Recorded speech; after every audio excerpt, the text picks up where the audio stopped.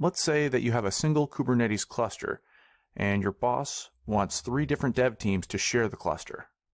Capacity-wise, this is a perfectly reasonable request.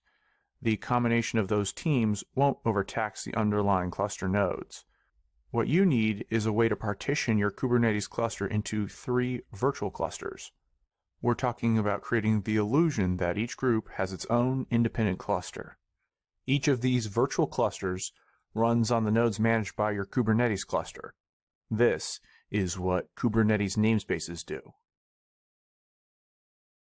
A namespace is like a virtual cluster or separate workspace. Namespaces provide a scope for object names. Kubernetes components are required to have a unique name inside of the namespace in which they reside.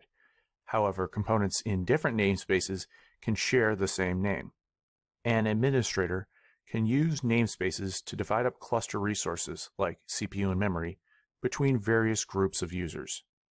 Each user group might be assigned a single namespace, and each namespace can be configured to enforce resource usage quotas, thereby preventing one group from starving out other groups.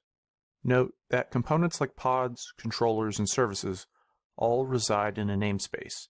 However, other things like nodes and namespaces do not. Therefore, you cannot create a hierarchy of namespaces.